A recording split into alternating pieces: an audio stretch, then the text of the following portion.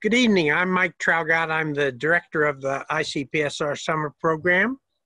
I want to welcome you to actually the last in our series of Blaylock lectures as part of the 2020 summer program. These lectures are held to honor Hubert Tad Blaylock, who was a sociologist, a statistician who also studied social relations. He was an official representative to the consortium from the University of Washington, and he also served on the ICPSR Council.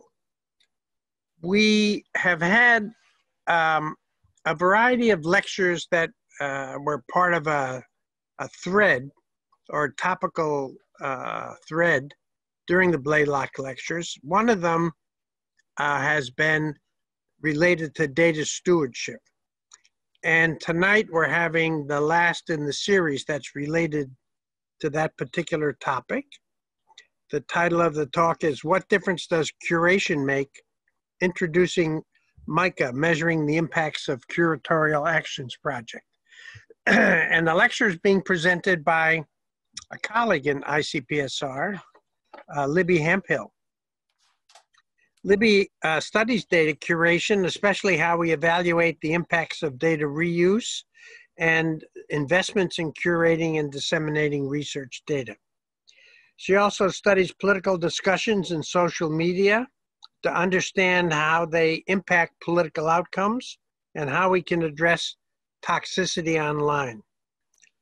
Libby is a director of the Resource Center for Minority Data at ICPSR and an associate professor in the School of Information. Her work has been funded by the National Science Foundation, the Institute for Museum and Library Services, the Nair Prize, Mozilla, the Anti-Defamation League, Amazon, and Discovered Text. We're very pleased to have Libby with us this evening, and now I'm going to turn the screen over to her. Okay. Hi, everybody. Thank you for being here. I'll try not to get too nervous about being the final lecture, but it feels appropriate that we're going to talk about a project that's happening at ICPSR that is about digital curation. I do have both the Q&A window and the chat window open, and my hope is that I can answer questions as they come in, if that's okay with you all. So don't hold them, go ahead, send them in. I'm happy to be interrupted. And I think if I click this, it might get started. Whoa. There we go. Okay, so you all are much more familiar with ICPSR than many of the other audiences who we talked to MICA about, but I'm not sure how familiar you are with parts of ICPSR aside from the summer program. So especially I want to talk about the data that we hold at ICPSR, and our focus is on social and behavioral science data, sort of broadly defined, that if it's data that would be of use to researchers in the social and behavioral sciences, then we are interested in it.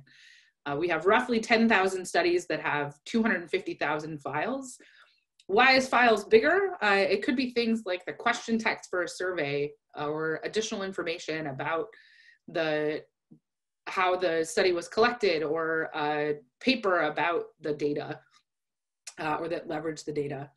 Roughly 1,500 of those are restricted studies, which means that there are some additional criteria that people need to meet in order to work with the data, in order to protect the confidentiality of the folks who are represented in the data.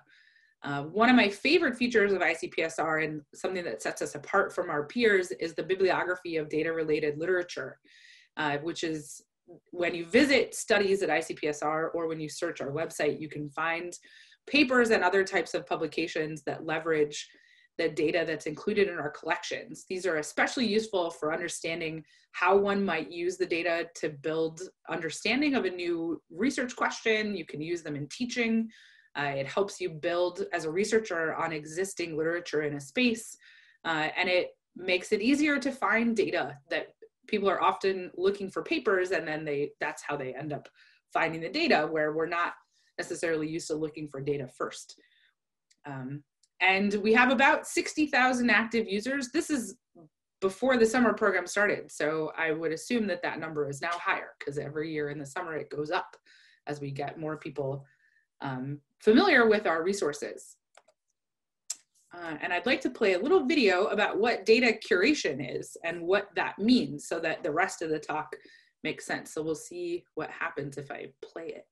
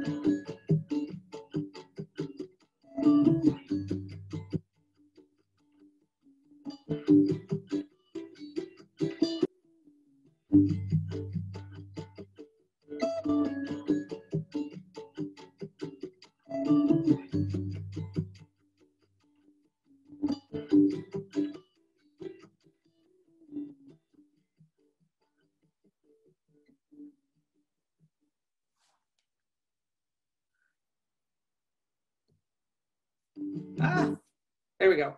So I use the video to introduce the activities of curation. So often we sort of, like, if you think about, oh, go ahead, I'll wait for it. That any of the work that goes into making data findable, so the addition of metadata, the attachment of question text, some discussion of, or some addition of like a description of how the data was collected, these are all parts of the curation process, and much of what I think of as ICPSR's special sauce, that we make sure the data is findable and reusable by going through this process. And what MICA is, and Mike, I see your question and I will answer it, but not in this moment. So what is the MICA project? The goal of the MICA project is to develop curatorial metrics, so ways that we can measure, to evaluate the impact and efficacy of specific data curation processes. So what does this mean in plain speak? This is, how do we know which parts of curation matter for reuse? And what it means for MICA is that we want to understand both when are these actions taken and what impact do they have on different types of reuse, where even how do we measure reuse is a question, that there are many different ways to measure it, whether we're looking at downloads or whether someone uses it in teaching, or did someone publish a paper that references the data? Was it used in a grant proposal? There are lots of different ways in which to characterize reuse. And there are many different ways to characterize what are curation activities. And our goal in the MICA project is to understand the relationship between all those different types of reuse and the effort that we as an organization and that principal investigators and their teams put into preparing data for others to use it. I ended up on the wrong window. We have two main funders for the MICA project. One is the Institute of Museum and Library Services, and the other is the National Science Foundation. And we're funded through the Social and Behavioral and Economic Sciences Division there. And we are grateful for their investment. It demonstrates that each of these organizations is interested in ensuring that their investments in research data have positive returns. Excuse me.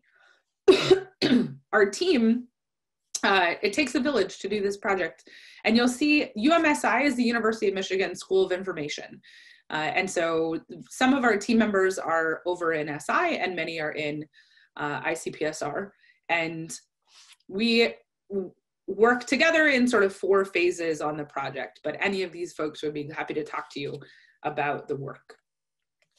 Our main questions are, what impacts do specific curatorial actions have on research data's impact or reuse? And how should we prioritize curatorial actions to achieve impact and return on investment?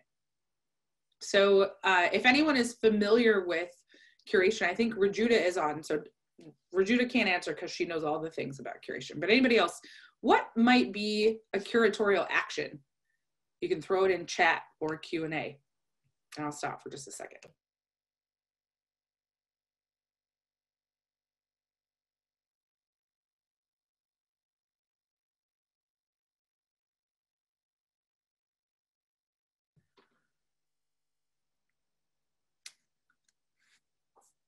Yes, so an important update from Lynette, we now have over 91,000 citations, so my slide is a little outdated there. Yes, removing direct identifiers. So these are ways in which you could identify an individual from an aggregated data set, or creating a code book. This is where you describe what variables mean or what they represent. Over in Q&A, Lori says assigning metadata. Absolutely, that these are all different types of curatorial actions. What our first question is that we want to understand what is the direct, if there is a direct relationship between any of those actions. So if you assign metadata to a study, does it have an impact on whether or not that study gets reused? And metadata is pretty broad, but something like a code book or an identifier, sort of, if you remove direct identifiers, does it change whether or not the study is reusable is part of that. And then the second question then tells us, once we understand the relationship between a particular action and its impact on use, then we can know, given limited resources, where should we make sure that we spend them? So is it absolutely necessary, for instance, that we include question text for every survey? That's a common one that comes up, that without the question text, many of the variables in a survey would be it'd be really hard to understand what they were representing. And so that's often where we put resources into making sure that we attach question text. And then, as Lori mentioned, assigning metadata is important. We want to know if there's only so much metadata available to you, how do you prioritize which ones you describe? Or if you're waiting for a primary investigator to reply to a question about metadata, is it possible to get some impact by using what's available to you already, like if it's in a series and you're able to attach metadata from a prior study, these sorts of questions. So those are the kinds of things that we're looking at in the MICA project, so that we know, there are limited resources for preparing and preserving data, and we want to make sure that we use them effectively and responsibly. Oh, there we go. So our main activities, as I mentioned, we have phases. The first phase is to understand the values, priorities, and what curatorial actions there are.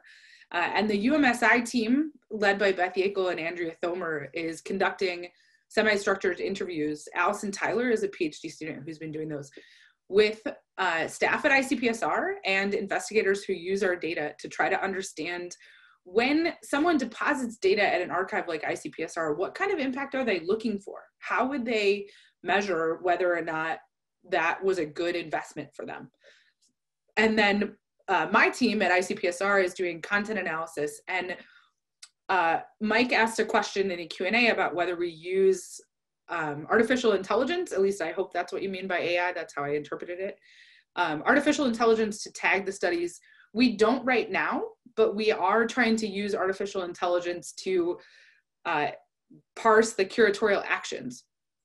And what we found over the summer is that, well, I'm skipping ahead, but we'll talk a little bit about what machine learning was able to not tell us over the summer. The second phase will be measuring reuse and impact. So if you think of this as a regression analysis, the values, priorities, and curatorial actions will be on the right side. So this is the stuff that we can measure about the study itself, and then whether or not it has impact is the left side. So are we able to predict how often something will get reused, or predict some other measure of impact that we generated based on what people tell us about what kind of impact they want to have or how they would measure it. And so we're using multivariate regression and structural equation modeling to assess those relationships. And then once we understand what those relationships are, we can do the third phase, which is generating curatorial metrics.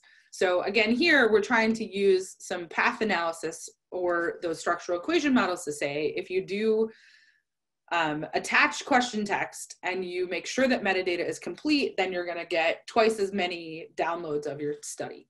And so then that tells us the sort of 2x is the curatorial metric for question text and complete metadata.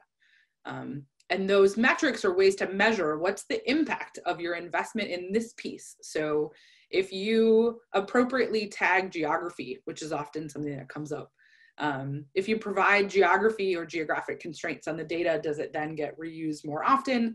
So you know it's worth investing in good metadata about geography. That's what we mean when we're saying we want to measure the relationships between the curatorial action and its impact, and then be able to use a metric or consistent measure. So how do we understand curatorial action? So as I said, my part of it, I lead the team that looks at the curatorial action side right now. This text is, maybe you can read it a little better sitting at your desk, but the goal here isn't necessarily for you to be able to read every part of this, but to see that this is a, sort of, there's a lot of text. And as Mike mentioned in my introduction, I study social media, and that means that I'm used to working with text as data. And so I come to this curatorial actions project as a person who's used to using text as data, and I use computational approaches to reading lots and lots of text. Like I'm running something on 16 million tweets right now, where I see the processing history files as text data that I can then parse automatically to see what kinds of actions get taken. So this is an SPSS file that is a processing history file that tells us what did a curator at ICPSR do to the Caribbean migrations Jamaica return migrant study when they processed the study. And so you can tell, so then my team parses this computationally rather than reading it with our eyeballs. We read it with computers and see if there are particular actions that get taken repeatedly. So for instance, the original count and final count tell us that one variable was removed. That suggests either that the variable was empty or that it was disclosure risk review, or there might be some other reason that it was taken out. And later in the file, I don't have the complete file on the screen. Later in the file, we would see some syntax about how a variable was removed. There's also a comment about merging with weights. And we're using right now an unsupervised model, which means we ask unsupervised machine learning is like a sort of factor analysis where you throw all the data at the computer and the computer tells you what patterns it finds. And so it would tell us that it sees the term weights often. And usually in what we've looked at so far, it tells us that there's a weighting variable that gets added to each observation. And if you don't communicate about weights, then Lynette can tell us all sorts of horror stories about the inferences that you would make if you don't appropriately weight your responses. And so these are the types of things that show up in a processing history file. And so we read these computationally to see what actions emerge and show up as repeated in processing history. The second set of text as data that we use are JIRA ticket annotations. So the ICPSR curation team uses JIRA, which I'm familiar with as a software developer, but we're using it across other units now too, to keep track of what people have done to particular data. So for here, for instance, you could see it says curation PH file, still working on masking geographic string variables. So this tells us that a curator was working on a processing history file, and what work was that person doing? They were masking geography. So when we read this computationally, we get PH file or PH file work shows up often, which tells us that they're working on processing history. And then we parse what comes after that. So we have still working on masking string variables, masked for restricted data sets, duplicate variables. These things tell us that curators are often masking variables, fixing duplicates, labeling, designating, missing, all of those phrases appear more often in this text than they do in other texts, and that tells us that it's likely related to curation. And so we tried to point, again, an unsupervised model at these JIRA tickets to see if particular words like missing or variable labels emerged. Unfortunately, over the summer, we ran this part of the study where we were trying to automatically read JIRA tickets, and the language is generic enough that our first attempts at the model were not useful, and that now we are back to trying to read them by hand. Well, I guess you don't read by hand, you read manually or automatically. So we're trying to read them manually to see if we can build a supervised model where we would label a bunch of JIRA tickets with curatorial actions that we as experts in curation recognize, and then we would try to teach the machine algorithm to recognize those actions on its own. So we train, 10% of the sample or 10% of the JIRA tickets or something, and then the computer would label the other 90%. That's our next step to see if we're able to teach it that way, since we were not successful using an unsupervised model. It didn't find interesting patterns on its own. And then that's both of those. So the reading the processing history files and reading the JIRA tickets tells us something about what actions are taken. On the other side of the equation are measuring reuse. So once we're able to identify those curatorial actions, we want to know how they're related to some measure of use. Two measures of use and reuse and impact that we're interested in. One is secondary impact, which is how many times that study, that reuse a particular data set are cited. So primary impact is like how often is the data set itself cited. Secondary impact would be if another study, another paper used that data and then it got cited. So it's the second level. Another measure of reuse and impact is diversity, which is the breadth of disciplines that use the data. So if it's used often, but only by political scientists, then it may have high secondary impact and low diversity. If it's used only a few times, but it's used by a biologist and a political scientist and a sociologist, then it would have low secondary impact and high diversity. So these are sort of measuring different aspects of reuse or different kinds of impact. And the idea is that different researchers are interested in having different kinds of impact, and different funders are interested in having different kinds of impact. And so we want to understand whether there are particular curation steps that we can take that increase the likelihood that something has secondary impact or increase the likelihood that it would achieve diversity.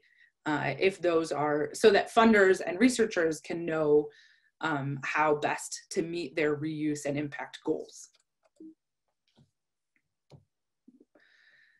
What we know is that the bibliography, which I mentioned earlier as one of my favorite things about ICPSR, and Lynette told me I should update to over 91,000 citations, we know that the bibliography is a low-end estimate of all of the publications that have resulted from analysis of data in our collections. That there are a bunch of different ways in which folks don't quite cite the data. One is that it's almost complete, meaning that the data are formally cited with the references, but the DOI isn't included. So it's not, well, it's possible, but hard to automatically detect those citations, where a complete citation would include the DOI. Another way that people almost cite the data is indirectly, that the data are referred to by name. So for instance, the National Election Survey might be referred to by name, but it's not cited in the reference list. And those are, our bibliography is currently assembled by hand. So there are staff at ICPSR whose job it is to attach bibliography items to studies. And the reality is that our collection is too big and research is too fast for them to be able to collect every single paper that gets written about a study. And so this is another place where we're hoping to use machine learning to try to help us automate some of the analysis. So Sarah Lafia, who I mentioned as a team member, she actually starts on Monday, so she has 2 more business days.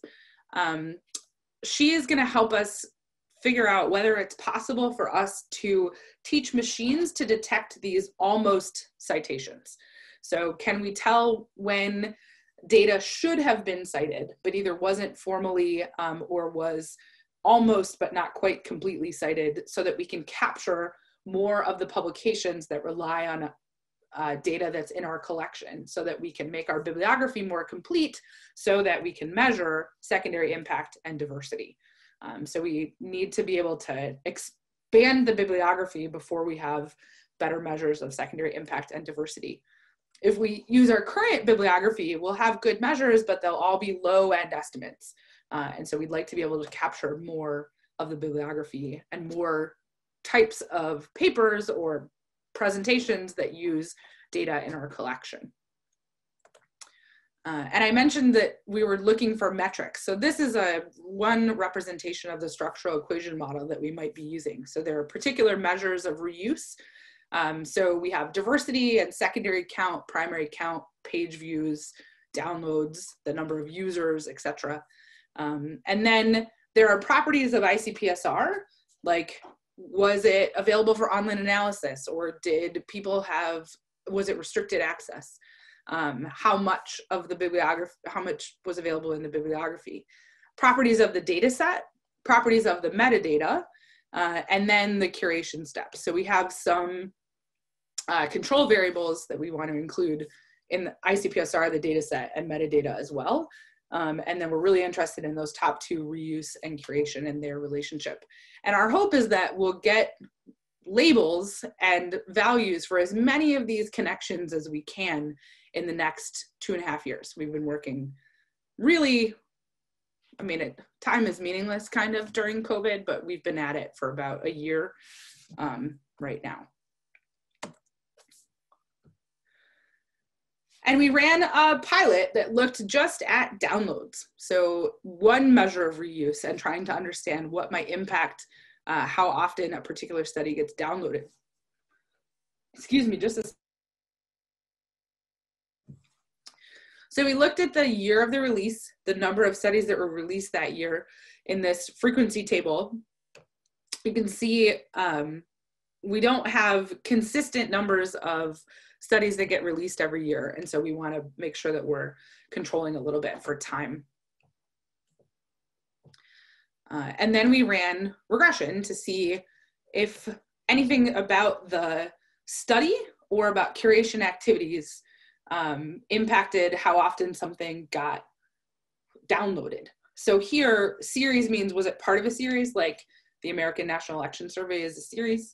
How many variables it had, whether or not it was a single primary investigator study. So those are all properties of the study itself.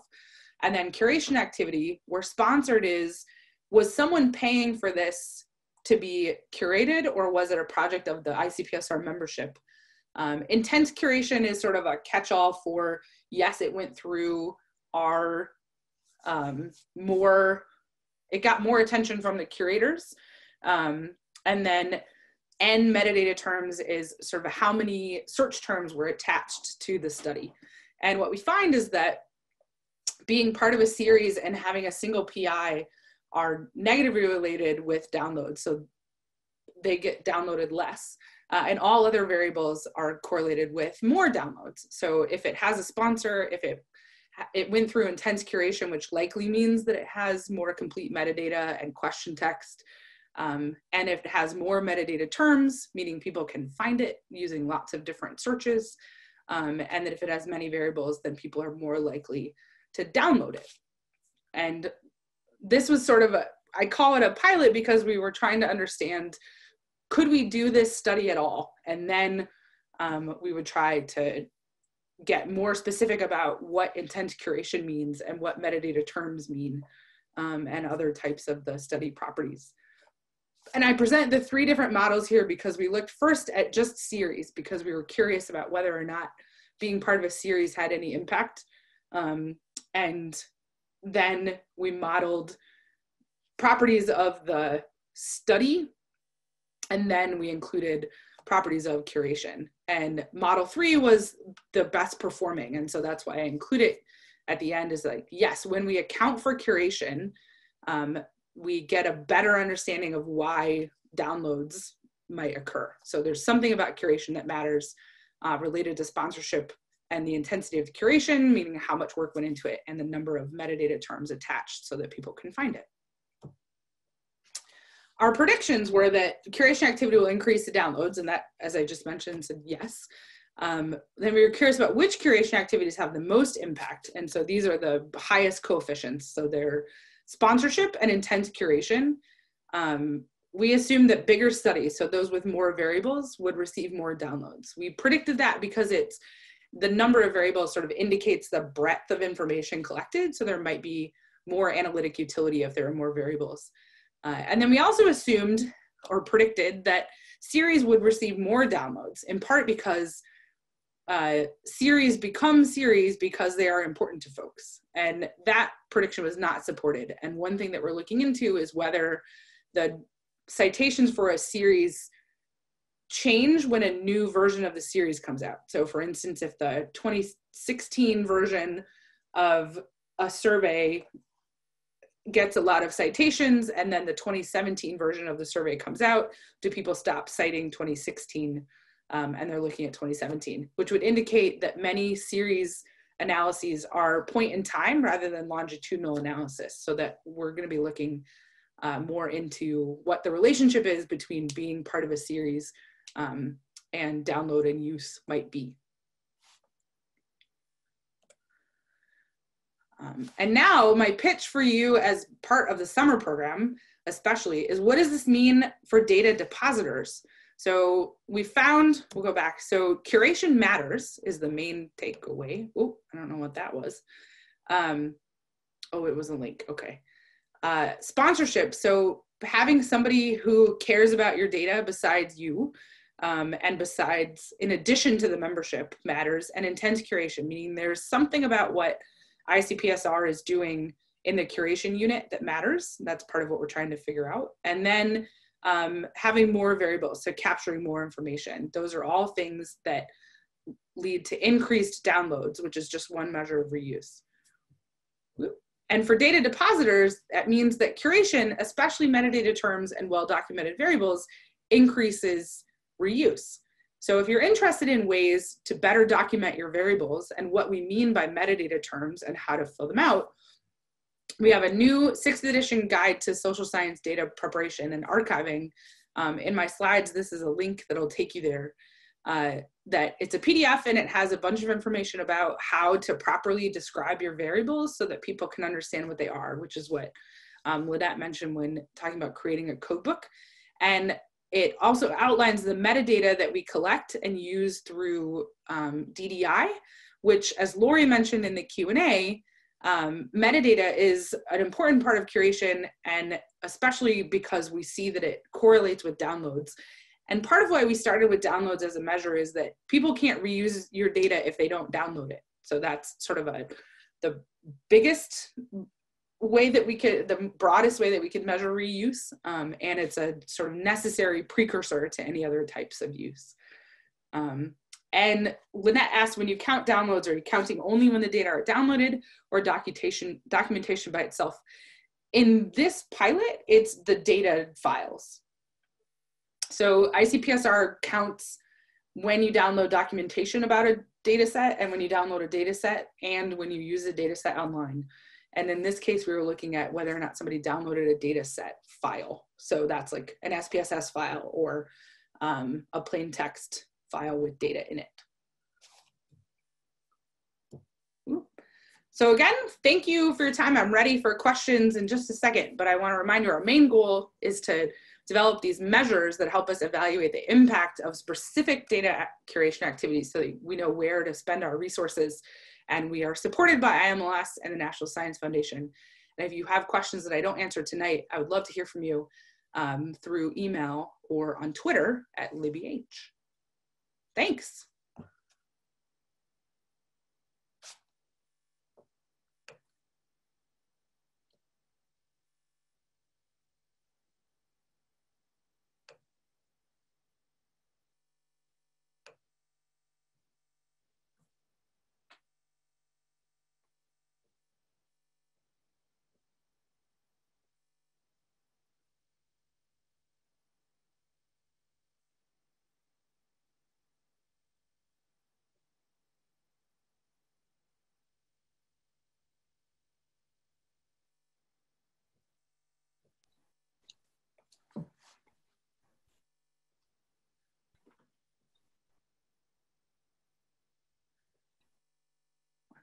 I think I did the other answer.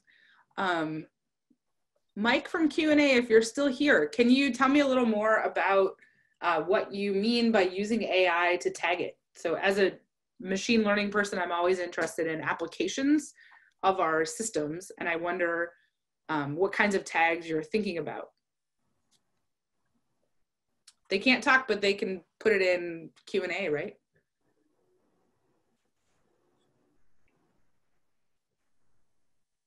He could put it either in Q&A or in the chat. Oh, okay. But yes, thank you, Naomi, for reminding me that I still don't know how Zoom works. Okay. So in the Q&A, it says, I thought you were tagging, not studying the curation benefit. I think that we're interested in whether there are particular types of metadata that we can attach automatically. So we have a project that we sometimes refer to as Turbo Curator, which is an interactive AI system that we have imagined and started to design at ICPSR. It's one of Maggie Levenstein's projects to see if we can guide primary investigators through the preparation of metadata. So I think that would be, it's an AI system, but it's human in the loop, so that the curation wouldn't happen automatically, but the process of curating or sort of getting information from primary investigators about the data would be automated, at least partially. So stay tuned. That Turbo Curator is hopefully in the pipeline in the next few years at ICPSR.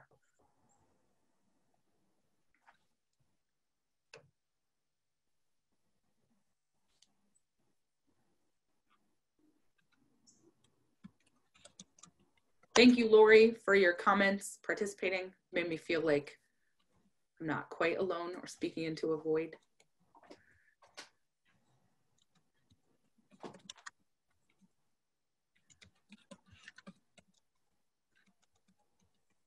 Okay, so Mike's question is, if a third party can curate data from a study into a curation site, or does the study author have to agree and store the data? I'm not quite sure if I understand your question, but I will give it a shot. So I'll use Open ICPSR as an example. So in Open ICPSR, the data is not touched by our curation team, but it may have been curated, and I'm using quotes not to dismiss, but because it's a different type of curation, where the investigator who deposits it at Open ICPSR may have done some of the data preparation themselves. Or there's a user who sometimes updates administrative data. So it's data that's been provided publicly, and then they attach additional metadata and then deposit it Open ICPSR. So it is possible for other folks to do some of the curatorial work. And that when we're looking at curation in the MICA project, we're interested especially at what happens at ICPSR, but really any attempt to prepare data for reuse or attach metadata, et cetera, would be interesting to us, because we're not only looking at whether or not ICPSR curation matters, but which parts of data preparation matter no matter who does them. And so right now, the only third-party curation space is in Open ICPSR. But I think we're also looking at ways for people to contribute metadata to studies. So I think, again, Maggie and Yan Chen in the School of Information have an experiment about metadata and the attachment of metadata by third parties that's running now to see whether other users like data librarians or people who have used the data downstream might be able to attach metadata or other descriptors that are useful for describing particular studies. Does that get sort of at what you're asking, Mike? Okay, great, thank you. Let's see, have you thought about a way that these curation measures might help a user to select which data to use in comparison to 2 or 3 alternative data sets? So yes, I love all these questions about the pipeline because it allows me to talk about other projects that are happening at ICPSR. So right now, AJ Million, who is the director of NACJD, the Criminal Justice Archive, and I and Sarah Lafia are working on a proposal about dataset recommender systems. So is it possible for us to use shared metadata, for instance, to recommend a particular data set to someone? So if you come in and you're interested in data set A, we can say, hey, data set B actually has intersecting variables, but additional variables that might be of interest to you. So you might want to check out data set B as well. And the more that we know about what types of curation occur, the more we know about how data sets might be related that would allow us to make better predictions about what data set may be of interest to a user who has started with a particular data set.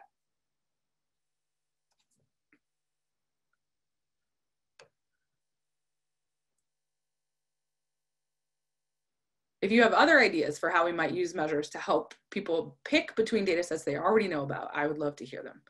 Whether it's like a completeness thing or a question text or a particular variable, how people decide between alternative data sets would be useful. Oh, I can also plug another project. Jeremy York is a PhD student at the School of Information who is studying how folks decide whether or not a data set is of use to them. And so we're hoping that outcomes from Jeremy's dissertation will help us understand which information about a data set do potential reusers use to decide whether or not to reuse. That was a lot of different reuses. But Jeremy's study is running right now. So hopefully some of Jeremy's findings plus our understandings of curatorial actions will help us help users find the right data faster.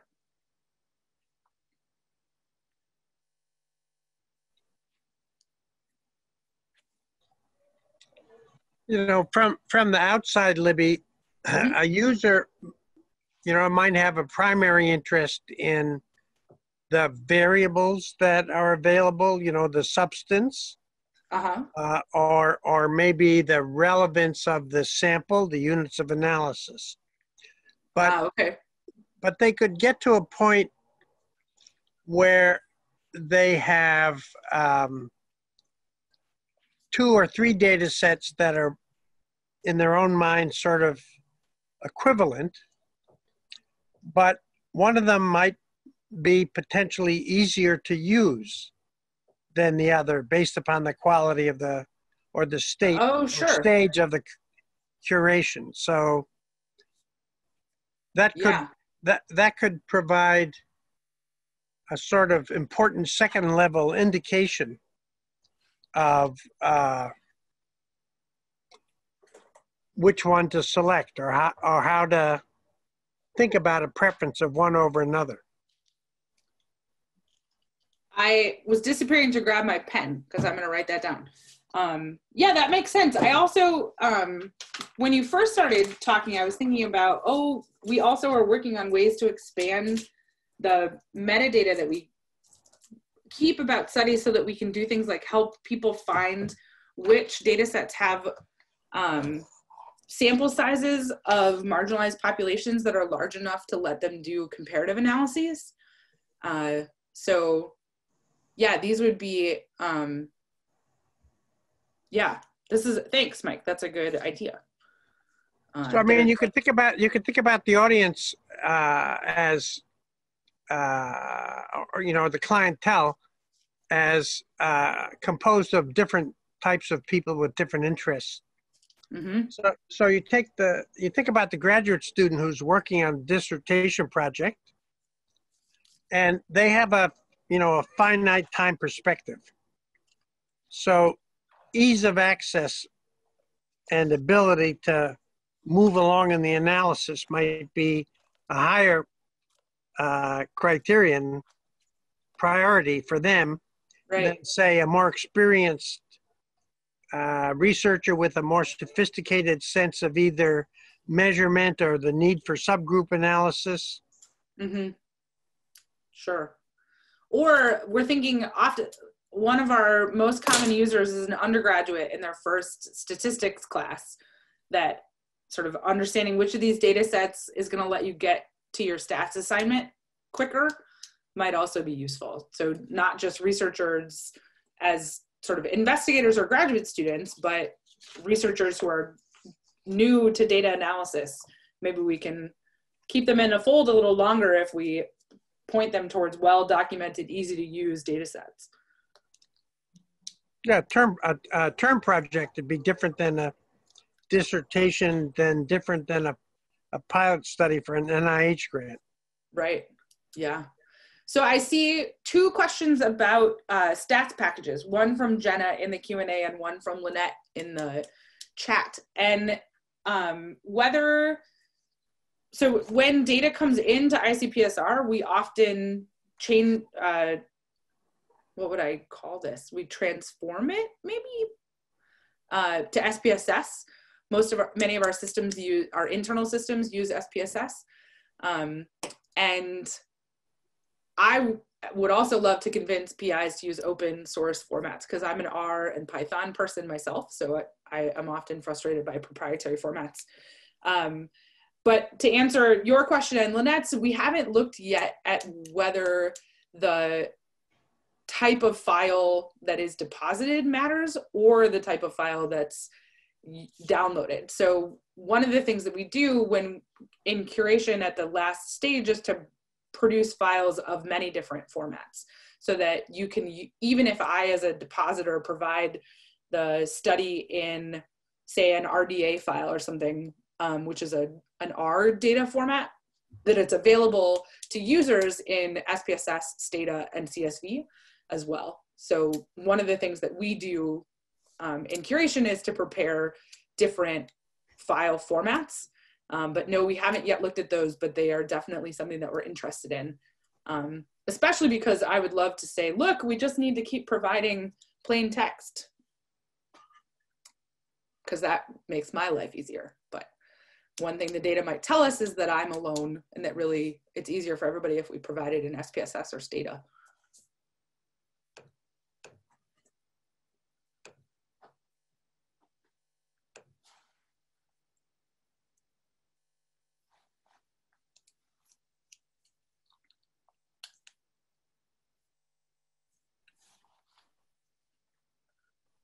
We have time for a couple of additional questions. Yeah, see, Lynette is telling me, yes, SPSS is still the most common format. Again, I think this is because the undergrads in their stats classes are doing the downloading. And that's fine, I want to support them. Of course, I want more people with data analysis and skills and data literacy. But I can keep hoping for plain text. In your analyses, do you have a variable that is like an index of the number of formats available, or? So right now we have dummy variables for each format, but we could easily construct one that's like total packages available in. So we have a set of binary variables that are, is it available in SPSS, is it available in Stata, whatever. Which for most of our data sets, it's available in all of them. And what we don't have yet is the download number per file type. But we will include it. One of the many benefits of doing this study at ICPSR is that we have access to so much data on the back end about what gets downloaded and what went into the preparation of a file, that it really is a tremendous opportunity to look at the whole life cycle from deposit to use.